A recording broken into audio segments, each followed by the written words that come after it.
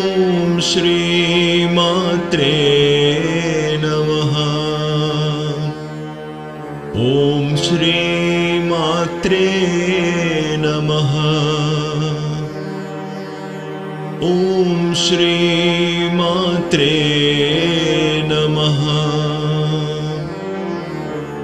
Om Shri Matre Namaha. Om Shri Matre Namaha. Om Shri Matre Namaha. Om Shri Matre Namaha. Om Shri Matre Namaha.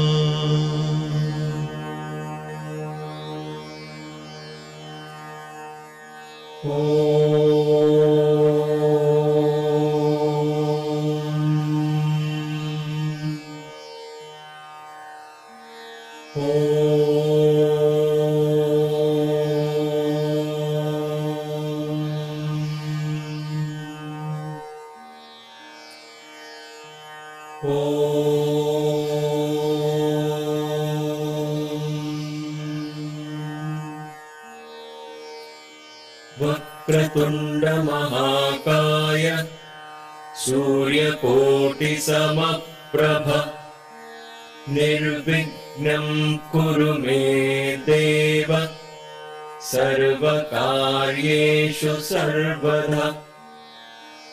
ॐ गणपतये नमः। ॐ गणपतये नमः। ॐ गणपतये नमः। ॐ साईश्वराय विद्महे सत्यदेवाय धीमहि तन्नः सर्वः प्रचोदयात्। ॐ साईश्वराय विद्महे सत्यदेवाय धीमहि तन्नः सर्वः प्रचोदयात्। ॐ साईश्वराय विद्महे सत्यदेवाय धीमहि तन्नः सर्वः प्रचोदयात्। ॐ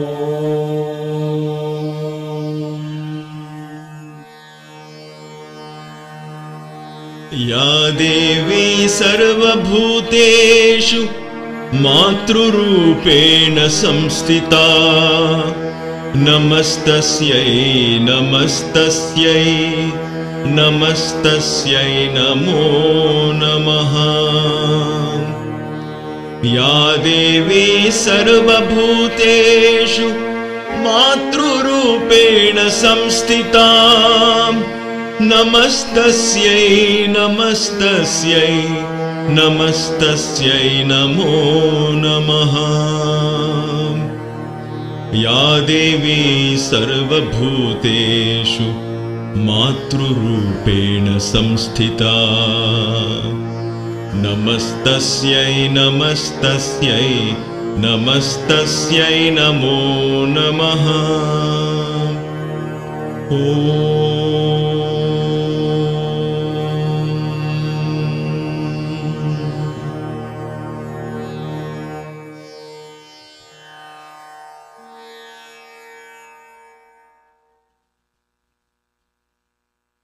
Namaste and welcome to Kaivalya Yoga Gurukulam or KYG. Thank you as always for taking time and attending this satsang, thereby giving us all this opportunity to come together in this akashic space, if you will, to explore higher dimensions of consciousness through the study of this divine chakra that we know as the Sri Chakra, which is a collection of so many chakras within it. In today's class, we shall cover an important aspect of the Sri Chakra. All of these energies that we are covering in all these classes, they all form part of the Devi Khadgamala Stotram. But we have not come to the chanting and the procedure and all of that, because we still have energies that we need to cover. In other words, to understand. Because when we chant, we should know each name, what it means, where do they fall, which part of the chakra are they, what do they mean to us in our own consciousness. And therefore, we come to the next group of energies, if you will.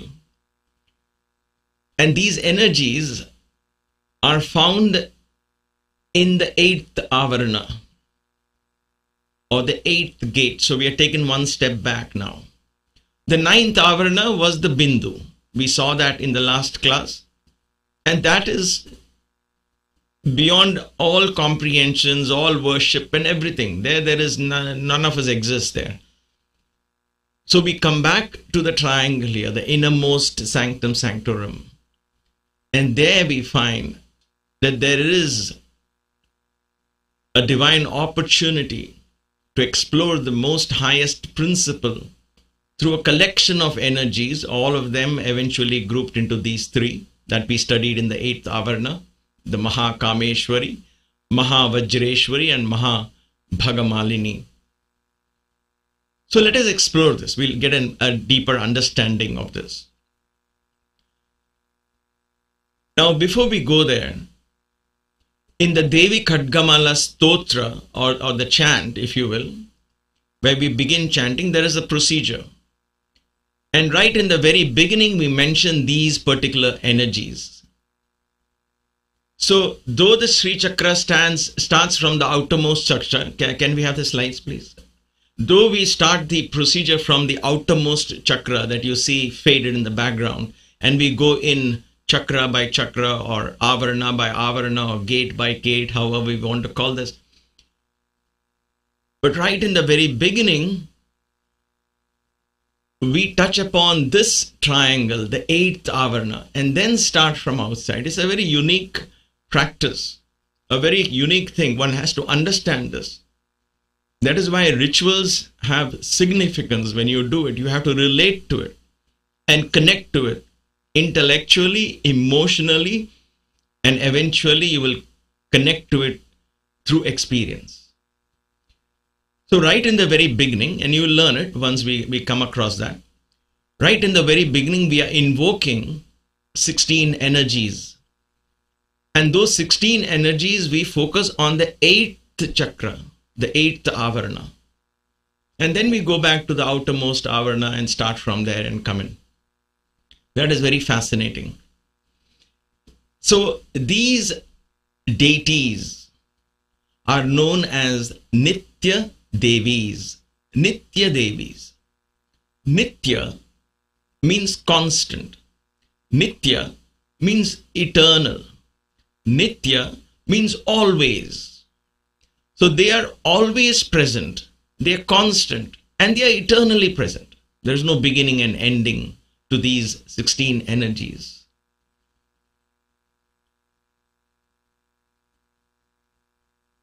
Before we mention these 16 energies, some of you who know this already will know what these 16 energies are, but understand why we, from the very beginning, after the very first few mantras, we directly go invoke these 16 energies and then start the whole journey into the chakra and again come to the triangle there.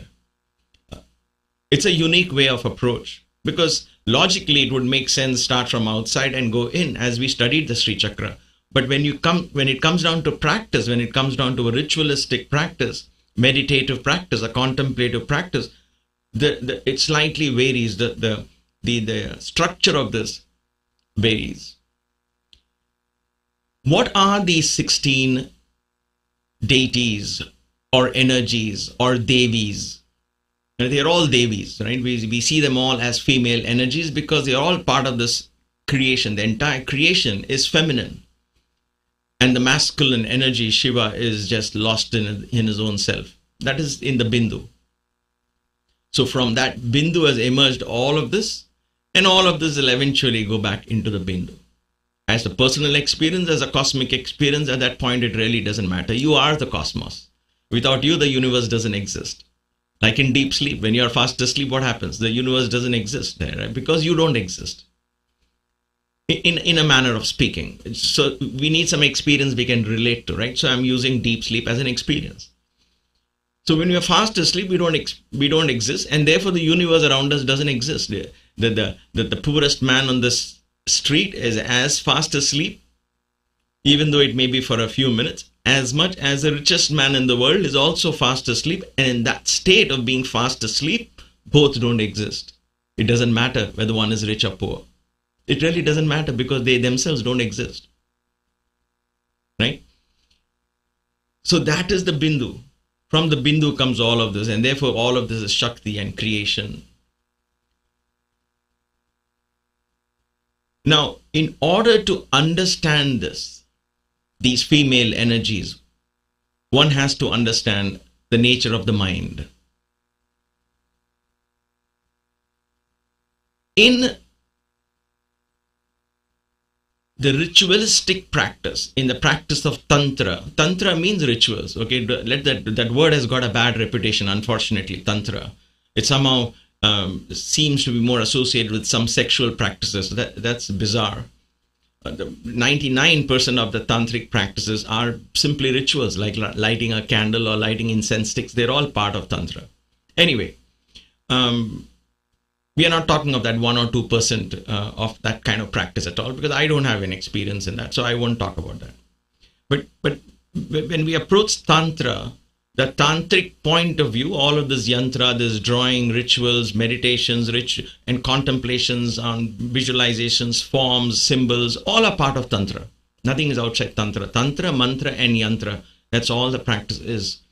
All right. So in that, the mind is understood in a unique manner. In yoga, we understand as the 6 chakras and so on. In Vedanta, we understand it as, principally I'm saying, all of these really are not watertight compartments or subjects. They all borrow ideas from each other. They all blend into each other. But just for our understanding here, yoga looks at the mind existing in the 6 chakras. So as the chakras open, different aspects of the mind open, leading to the spiritual experiences and so on. That is the yoga part.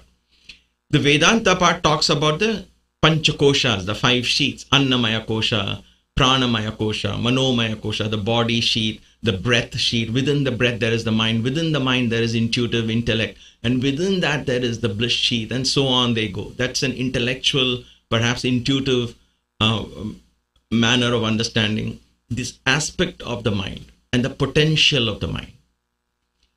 In Tantra Vidya, Vidya means knowledge. Tantra means this practice of rituals.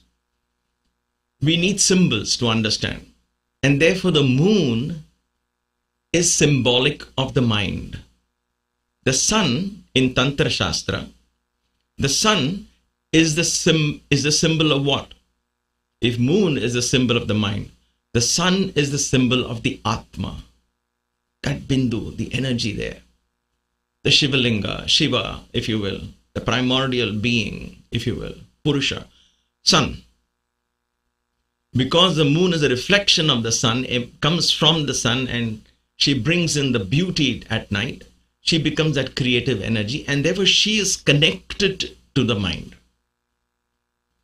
In fact, there is an esoteric version of understanding Ramayana as the nature of understanding the sun energy within us. And the whole of Krishna's story, the Mahabharata, the Krishna's story is understanding the moon nature, because Krishna is moon energy. Right from his nakshatra, Rohini nakshatra, and where the moon is in its brightest and the most powerful, all of that are indications of Krishna being and these are avatars, stories I'm talking about. So avatars and the study of that is the moon energy, Krishna, and Rama is the solar dynasty, and so on. And so he is from the sun. So sun and moon represent the energy principles in us. And we have talked about it in other classes in Kaivalya Marga and so on. And we'll perhaps come across this because that's part of yoga, where the right side of the body is the sun, the left side is the moon. Ida and Pingala, and we are all the time, the beauty of life is to keep them in harmony. Right? So that from that Purusha and Prakriti, sun and the moon, comes the three gunas, the ahankara, the I, and then the five elements, the entire creation. That's why I said we can draw all of this into us, the whole of creation into me, because the sun in me is that ultimate Purusha. So when I say sun in me, that it's a kind of I don't know the figure of speech for that, but it's a self-defeating proposition, because the sun is not in me as in Sunder. The sun is in itself. The I is in the I. Everything is Purnamada, Purnamidam, that level we are talking about. Anyway, so now coming to the mind, and therefore Tantra regards moon as the mind. So understanding the moon gives us a glimpse into understanding the divine potential that exists in our mind. And in the phases of the moon, the 15 phases of the moon, are the 15 different energies that reside in our mind.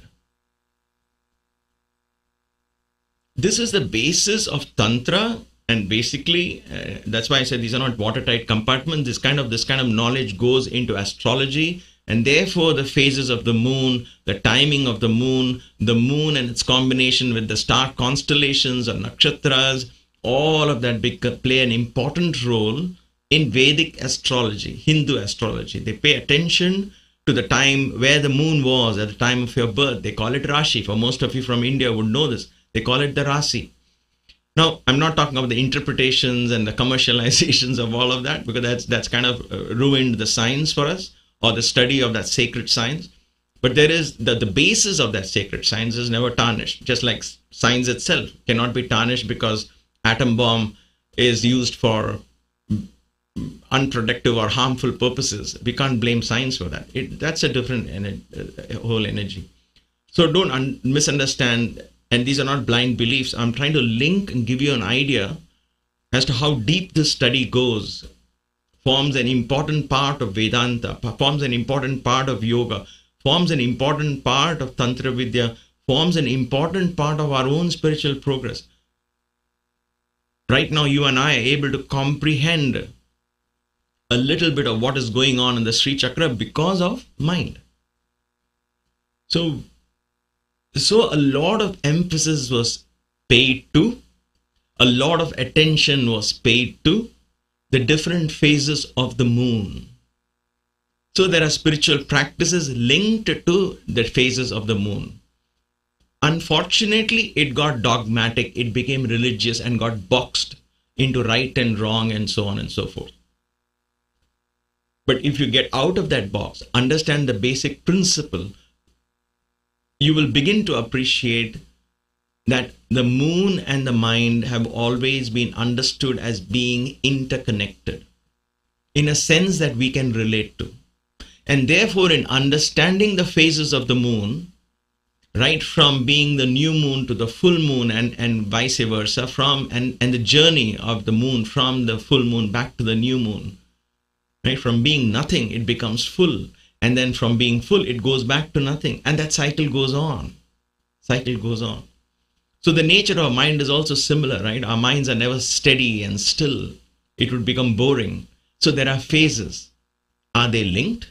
And if so, how they are linked? That's a fascinating thing. It can never be a one objective way of looking at it, because each one of us are very unique in the cosmic scheme of things. If you're missing at this moment, if you're missing, then mind you, there is a vacancy in creation. You are that important. And therefore, we all have a role, a very unique role. And therefore, in that uniqueness lies energy and power. So I cannot say this is the way you can understand and link moon to your creator, the fifth night of the moon or the sixth day of the moon we can do this, we can do that. However, we can get an idea of understanding this link. And then that search and study goes on and on and on. The more we study the cosmos, the more we understand ourselves. The more we understand ourselves, the more we begin to appreciate and accept the cosmos. So, I think I've laid the basis. Now, this becomes the basis of these Nitya Devis. There are 16 Nitya Devis. We will study the 15 connected to the 15 phases of the moon, and then we'll come to the 16th one. And all of that is in the innermost triangle, the last triangle before the Bindu. That is very fascinating. That means that even though we think of the Sri Chakra, and in the course of the last 50 odd classes, we would have perhaps got this idea that, oh my God, this is so complicated. How am I ever going to progress from one avarana to the other, and so on and so forth? Yes, the journey is not easy. But where are we going? Is it to a foreign land? We are actually going into our own mind. And therefore, right in the very beginning, you go to the innermost triangle and invoke the deities of the mind, and they are going to guide us through this journey. So where does the guidance come from? Guidance is coming from our own mind, not from some beings out there who needs to be pleased and so on and so forth. So the more we are clear about this thinking, the more we are mindful about these chants, the more we are focused and understanding becomes clearer, the whole practice becomes more effective. Otherwise, it is what we see now. What do we see now, generally speaking? And I know there are great exceptions, but I'm saying generally, what is it that we observe? We observe all of this has become a ritual. I don't have time. Can I do this in 10 minutes? Will Devi be happy if I do it in 15 minutes? Can I do something fast? And so on and so forth. Those are rituals. They yield, it's my experience, so I'm just sharing my experience and my view and my belief that they don't yield anything other than making you feel good that you're doing something, pleasing somebody out there. There is no true spiritual growth, awareness, and that sense of freedom and abundance that comes from within. The experience of higher dimensions of consciousness, the opening of the chakras, the enabling of that mind to truly go into this innermost triangle remains a matter of belief. It rarely becomes a matter of experience. So in this class, in the next class, perhaps we have to focus on these 16 Devis, because they come right in the very beginning of Khadgamala Stotra. And when I chant this stotra, I'm going to meditate on the Sri Chakra in the practice that we'll come to. But where do I focus now? When I chant these names, I focus on the innermost triangle. This triangle that I brought it out for you is from the innermost triangle that we just recently covered. Okay? And the 8th avarana, right? The innermost triangle. The innermost is the bindu. That's not a triangle. So the innermost triangle is the 8th avarana, or the 8th gate.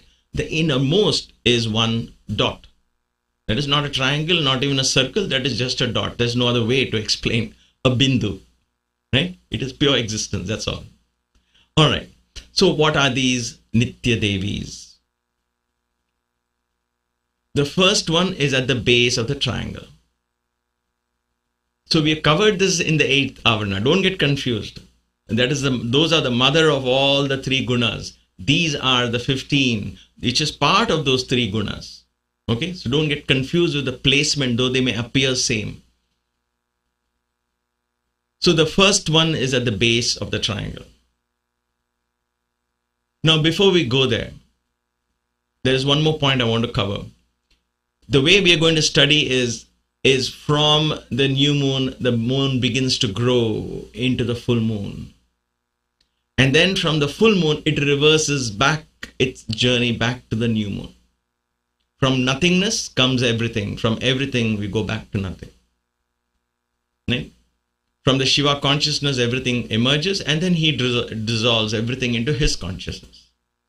That's the idea of this the understanding of the moon. From the new moon, That's why we call it new. It's a birth. No moon or new moon. So from there, a moon is born, it grows to its fullest dimension, and then gently it reverses back to the source. Okay, that is the understanding. So the 15, the way we are going through this is going to be from new moon to the full moon. And then of course there is a reverse version of that. So that is called the Shukla Paksha, for those of you know in Sanskrit. It's not really required at this point. It's just a term that we need to know. It's a bright half, the bright fortnight or the waxing phase of the moon is what we are going to study as the 15 nights of the moon, days and nights. Okay, because see, the way they understand is the moon draws energy in the night from the sun, and then in the daytime with the sun it shares that energy, distributes that energy. We don't see that, but the moon is very much there. We don't see doesn't mean the moon doesn't exist. The moon is very much there, correct? And so day and night, the phases of the moon play an important role in Indian Vedic astrology, in the way they approach things and so on and so forth. A lot of misunderstanding has happened. I might cover one or two as we go along. But nevertheless, let's see. The first one, the name of that energy of the first night after the new moon. New moon is over. Then the first phase, let's call it phase, because night and day might confuse you. Let's call it phase, the first phase. And if I say night by chance, remember I'm talking 15 phases. So the first phase. The first phase is also Kameshwari. This Kameshwari is different from Mahakameshwari. So it is like New York City and New York State. I always draw that example. So let's not confuse. All of these are small sample energies, if you will, because our mind can relate to this. The Mahakameshwari is there, the one that energizes all of this. The Mahavajreshwari is there. The Mahabhagamalini is there. They energize all of this because they are the three qualities, essential qualities of creation itself. So don't get confused between Kameshwari and Mahakameshwari. That's why the names were Mahakameshwari, Mahavajreshwari, Mahabhagamalini. We might come across those energies here as Kameshwari, Vajreshwari, Bhagamalini. They are a minuscule idea that conveys that three gunas. So Kameshwari here is desire. So I'll try and lead you in order to understand this. We'll try and see how does this work? How does this mind, there is a chance for the mind to evolve. So we have thousands of thoughts every day and thousands of desires, if you will. So I'm going to take just one a snapshot of one and see how this could be understood to understand the energies. That's all. It's a purely an academic exercise. It has no relevance in reality because there are so many other complications that come. Okay. So let us say a desire happens as a beginning on the first night after the new moon. Now, this is all related to what we do as traditional practices, when there was a lifestyle that was based on the moon, cycles of the moon, a whole lifestyle was based. Today, parts of it are based and there's a lot more confusion. But nevertheless, when that lifestyle was based, they would say always start something new on the first night or the first phase after the new moon. Because that is where Kameshwari, she gives birth to that desire. She will protect that desire that comes in your mind. She'll give that protection because she is there. That energy of the moon is ideal for us to plant a seed. Oh, I need to do a painting. Oh, I need to do something. I need to study this. All right. Start on the first phase after the new moon. It's a good chance that you might succeed. Of course, there is a lot of determination. Everything is required. But all of that will help as you understand these different energies. So I'm going to use that as an example. So think of any desire. And then comes the second phase. So that is Kameshwari. Kama means desire. Kameshwari, she's a queen of all desires. And so she helps you channel that desire. Then comes the second phase. Look at how we are traveling across that triangle. We're going to fill that triangle with all these 15 phases. That is how powerful that triangle is, the innermost triangle. So don't blame your mind, because your mind, whichever energy it is producing at that point, they're all Devis talking to you, conveying to you something. Listen. Okay. Then comes the second one, Kameshwari. Now here comes Bhagamalini. Now you might say, oh, wait a minute. Mahabhagamalini was up there in that corner, or maybe in that corner. I know my fingers and the way you look at it might be different. But when we studied the 8th Avarna, there was Kameshwari was right at the right spot, so she matched with Kameshwari. But Mahabhagamalini was somewhere else, and this is Bhagamalini coming second right here. That's why I said they are separate energies. They could happen that they can be together or nearby, or they could be separate. So don't confuse these energies. Bhagamalini, like we understood in the previous one, Bhagamalini is a series of lights she keeps giving, because she's a Saraswati energy, right?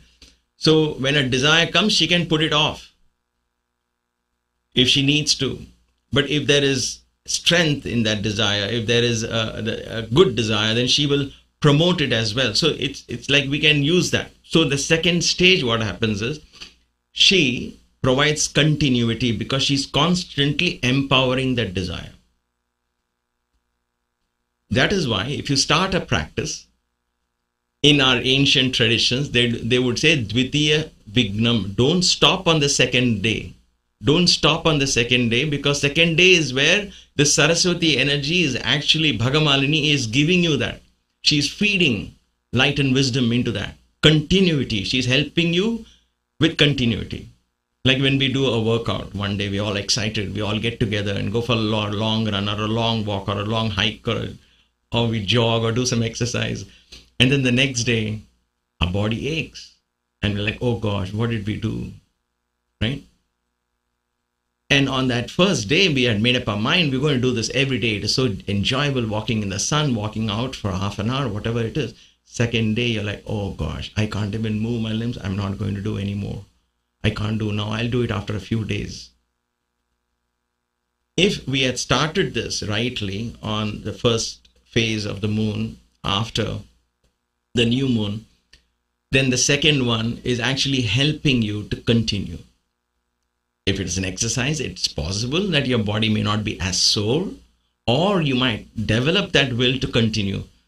But we have to develop that. And therefore, she is there, Bhagamalini.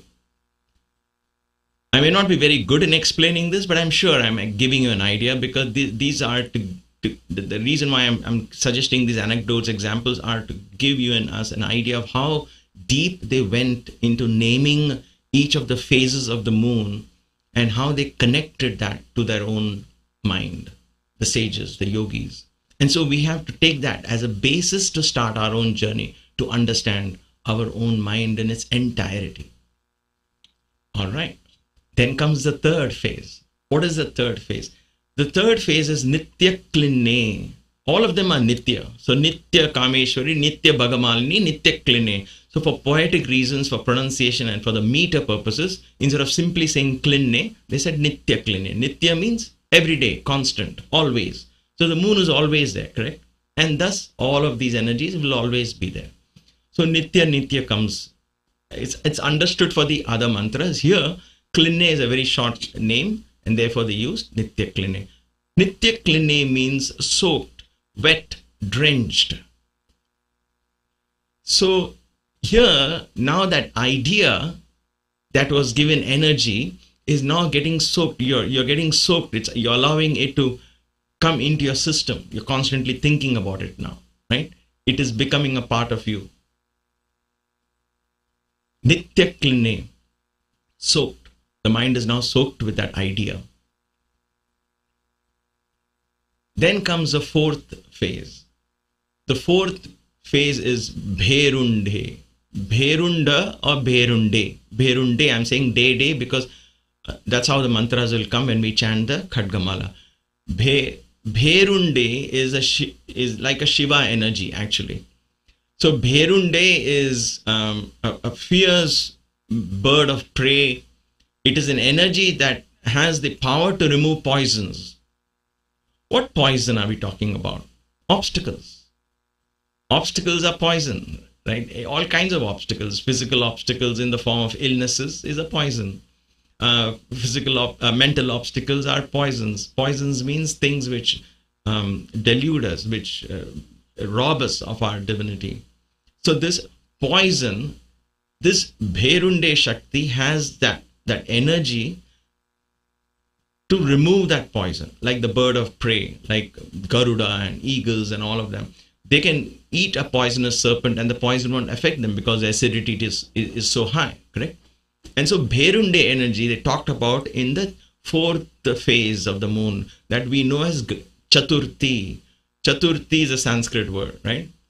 Prathama, Dvitiya, Tritiya, Chaturthi. Chaturthi is fourth. And therefore in Chaturthi, what we do as a religious practice, it was a spiritual practice, but it's become religious. It doesn't matter. But rightly so, we worship Ganesha because Ganesha is the energy of the Devi who will help you bring out this poison, this bird of prey that can remove all your obstacles. So Ganesha is linked. That's why Ganesha, Kartikeya, Parvati, Shiva, we have to understand that family and Shaivism from all of that point of view. So Shakti worship is not devoid of Ganapatyas or people who worship Ganesha. It's all connected, right? So nevertheless, this is why Chaturthi becomes an important phase in all our spiritual practices. We start on the first day. On the fourth day, we pray, please remove all the obstacles. And we get that energy to remove whatever obstacles we might be facing for that desire that was planted or the practice that was begun on the very first day. Bherunde. And then comes Vakhni Vasini. The fifth one, Vakhni. Vakhni is Agni. Agni means fire. I've put these words in English in parentheses just to give you an idea of what that word is, to relate to that energy. They're not exactly the same grammatically correct meaning. They're not incorrect, but don't confine the energy to that one word. That one word is just a window that opens your mind to understanding that energy. Vakhni Vasini, the one who resides in the fire. So now the obstacles are cleared. What happens for that practice? It's gaining momentum. There is a chance for us to gain momentum on the fifth phase, during the fifth phase of the moon. Think of any new habit you want to start or any new practice you want to start, any new habit you want to break. On the fifth day, we get that energy, Vakhni. She resides in the fire. That fifth day is Panchami. It's related to the energy of Shiva because Shiva has a third eye. The third eye is fire, and in that there is Shakti energy, and therefore there is Naga Panchami and all of these festivals that are linked to, all of these festivals are linked to lunar cycles, correct? So Chaturthi, then Panchami, the fifth night is Vakhni Vasini, the one who resides in the fire. That means the momentum is caught on. Okay, let's go to the next five. Then comes next five, in other words, the sixth, Shashti. That is Vajreshwari. Now she coincides with Mahavajreshwari in that placement of that Bindu. She coincides, but nevertheless, just like we understood Kameshwari and Mahakameshwari, don't get confused. Vajreshwari is Vajra Sankalpa, we say, the will, the resolute will. So here, that practice has a chance to become firmly established in your consciousness, in your everyday activity, whatever that is, correct? Now you have a chance on the sixth night or the sixth phase, sixth day. Vajreshwari's energy is there. So now establish it properly in your consciousness. Don't try to do that on the very second day and get discouraged. Second day, just continue. Just come to the yoga mat and just drag yourself to the yoga mat. Stretch something or do something just for the sake of doing what you did yesterday, because that is continuity. Then she says, okay, good. The mind understands that, grabs it, and that energy of continuity comes. So from there it goes on, right? Bhagamalini, Nitya Klinni, and all of that. So, Berunde, Bhagnivasini, and now comes this Vajreshwari. Now there is a chance to place a resolute will. Then we come to the next one, the seventh, Saptami. Saptami is Shivaduti. When the will becomes resolute, when the practice has a sense of settling down in our consciousness. Now, this is all assuming that we live a lifestyle in tune with the cosmos. Okay? We have come far away from that. But let us open the doors to understanding at least, and eventually it will all follow. So, Shivaduti is messenger of Shiva. She made Shiva as the messenger. Shiva is the messenger of the Shakti. What does it mean? Then that door of knowledge of that particular practice begins to open, and the divinity begins. Divinity is there everywhere, right? Divinity of that practice, whatever that practice is, and especially so if it's a spiritual practice, divinity begins to convey to you. Knowledge and wisdom begins to come to you. On Saptami. That's why Saptami is Ratha Saptami. We say the sun is at his mightiest energy there and so on. Because the divine messenger, how come Shiva as a messenger means what? Of course, in a superficial way, we'll say, oh, Devi is so powerful, she even makes Shiva her messenger, and even he's subservient and all of that. That is at a very simple level. But divinity becoming a messenger, he's conveying his message to you. That means he's directly coming to you as a messenger. Imagine Shiva coming to your home as a postman, or Sai ringing the bell and giving you.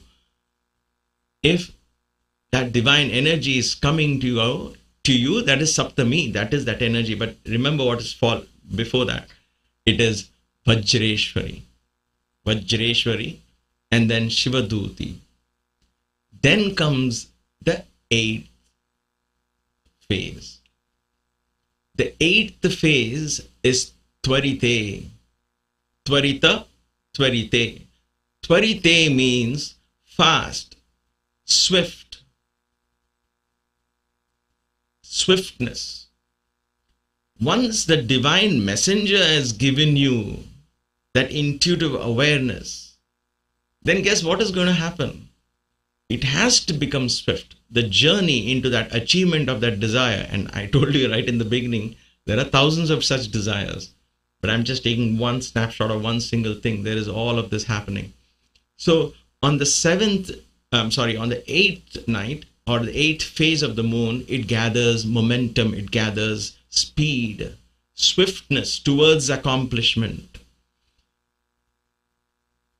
Eighth night is halfway between the new moon and the full moon. It is a turning point. On the eighth phase of the moon, when you look at the moon, it looks exactly the same, whether it is in waxing phase or in the waning phase. Waxing or waning, the eighth looks the same. And therefore, Ashtami, this particular phase, is considered as the crown jewel. This energy, she resides in the crown of the Devi. Again, symbolically, for us to understand that this is a very powerful energy that the cosmic creative energy, Shakti, places right on top of her head, on a crown.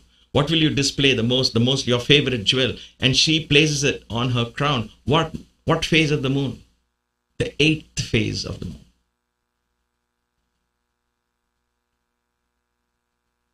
This is one of the most misunderstood phases of the moon, unfortunately. Thanks to a complete misunderstanding of what is Ashtami. Ashtami is a Sanskrit word for the eighth phase of the moon. Even in history, the divine energy of Krishna took birth on Ashtami. So the great authors have told us how powerful this phase is, how deeply spiritually energetic is this phase. But unfortunately today, and I need to share this because at this point we got to relate to what is going on now. Otherwise we'll have questions. You're saying Ashtami is the crown jewel, but everybody says Ashtami is a bad night or a bad day. Let me come to that point. Why there was that logic and why that logic has been completely lopsided and misunderstood.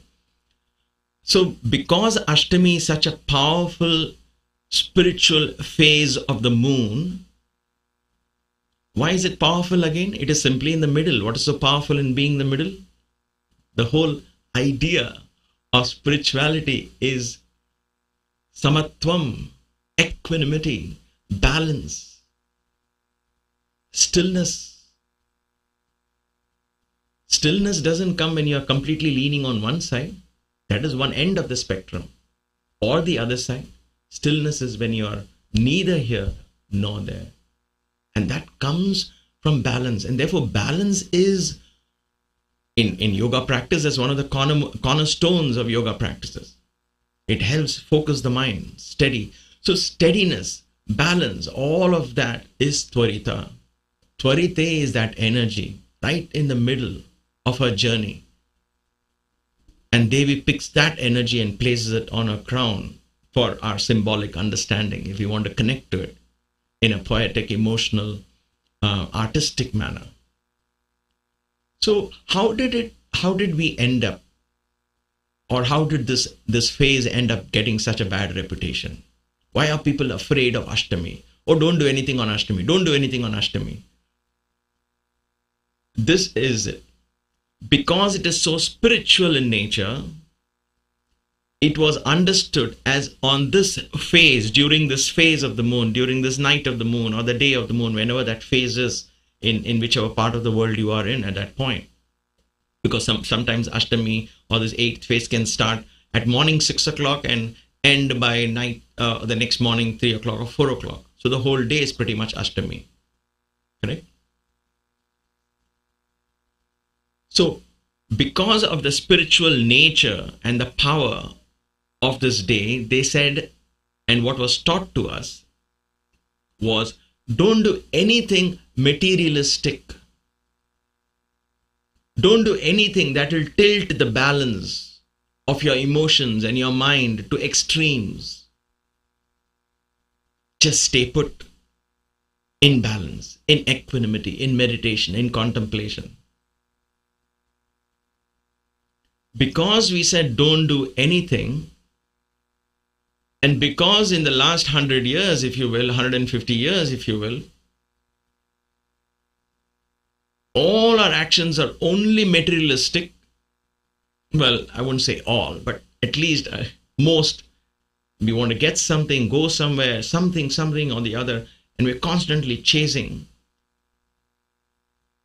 It makes sense not to do any of those on Ashtami, but on Ashtami day, just simply meditate if you can. Otherwise, just carry on whatever you're doing. It's not going to harm you. We all have to travel sometimes. We have to do things. It just go. There'll be no effectiveness, or there's no energy there for whatever you want to do. It's a waste of spiritual energy there. The time I could have used for meditation, the time I could have used on contemplating on these energies, especially the Mahadevi energy within me, the Atmic principle, because at this night is perfect for that, because Krishna was born. Krishna was the energy of the mind, was born. If somebody was sitting and writing stories, they could have said Rama was also born that night. No, Krishna. That is the beauty there. So Krishna being born on Ashtami means that Krishna can be born in you. In other words, your divine nature can be revealed to you on Ashtami. There is a chance for that door to open. So it's right there on the crown of Devi's head. Ashtami is a very spiritual phase. When I used to do my Khadgamala practice, now with the last 3 years, it's different. It will only be on Ashtami that I would take time to read and contemplate on these mantras and contemplate on the whole Sri Chakra, it is only on Ashtami. Because that is the perfect time to go into Sri Chakra worship, meditation on Devi and so on. Try it. There's no right and wrong, just try it. There is so much beauty in the Ashtami phase, spiritually speaking. Because all spiritual practices aim towards balancing. It's samatvam, equanimity. That's where we are going to. We never seek any extremities in spiritual progress. If so, then that's not a spiritual practice. And therefore, Tvarite or Tvarita is a divine energy that will bless you. And once you get that, you are swiftly going towards the goal of whatever it is you're seeking. So if I started a practice on yoga or whatever it is, exercises, on the 8th day, I'll just crystallize where I am, not seek, oh, I need to go here, I need to go there. No, just stay. And in that acceptance, in that contentment, in that being in that practice, being content in that practice, swiftness is given to you. Success, the doors of success open to you for that particular practice. Contentment, balance, equanimity, meditation, contemplation. These are the practices on the 8th phase of the moon, no matter what your undertaking is. So this is how we related to the phases of the moon. We are running out of time, so I don't want to go through the next 7 in this class and try and rush it and finish it, and nor do I want to cut it, because there are a couple of other beautiful energies there and nights or phases of the moon that we need to focus and understand. But let's take a couple of moments here just to grasp the enormity of understanding that the ancient seers, the yogis and the sages had when they undertook, and this not only just the study, but they undertook this we don't know who has done this, but the gigantic effort to present it so that you and I can understand. This was a closely guarded secret for centuries. Because once taught properly, once understood properly, this opens the universe with all its abundance to you and to me and to everyone. There is nothing to stop us from experiencing the highest once we understand the principles behind the Sri Chakra. And therefore it was closely guarded, taught very mindfully. Unlike what you find today in a weekend course or a couple of weeks course and it just goes off. You might get something, but it's a far cry out there from what you can actually achieve if you take your own time to study. That's why in the beginning also I said, take one devata, one energy for a whole day. There are 182 such energies. Take 182 days, that's like about 6 months. And then come backwards from there, all the way back to number 1, the next 6 months. That is why they came up with 182, to signify 6 months, and 6 months take a whole year to understand the Sri Chakra, go into the Sri Chakra and come back out from the Sri Chakra.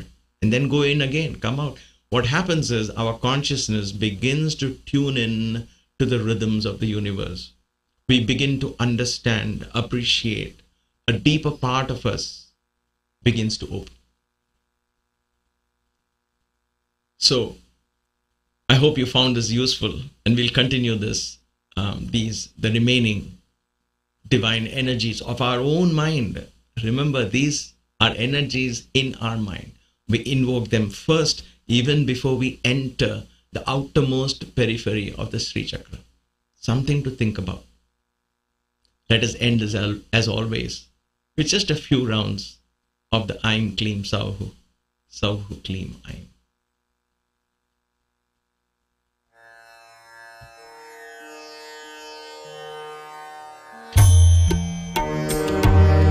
Aim Kleem Sauhu, Sauhu Kleem Aim. Aim Kleem Sauhu, Sauhu Kleem Aim. Aim Kleem Sauhu, Sauhu Kleem Aim. Aim Kleem Sauhu, Sauhu Kleem Klim Aim. Aim Klim Sauh. Sauh Klim Aim. Aim Klim Sauh. Sauh Klim Aim. Aim Klim Sauh. Sauh Klim Aim. Aim Klim Sauh. Sauh Klim Aim. Aim Klim Sauh. Sauh Klim Aim. Aim Klim Sauh. Sauh Klim Aim. Aim Klim Sauh. Sauh Klim Aim. समस्तलोकाः सुखिनो भवन्तु. समस्तलोकाः सुखिनो भवन्तु. समस्तलोकाः सुखिनो भवन्तु. May all the beings in all the worlds be happy. जय बोलो पवन सुत हनुमान की जय. सियावर रामचंद्र की जय. सतगुरु साईनाथ महाराज की जय. नमः पार्वती पतये हर हर महादेव. ओम शांति शांति शांति.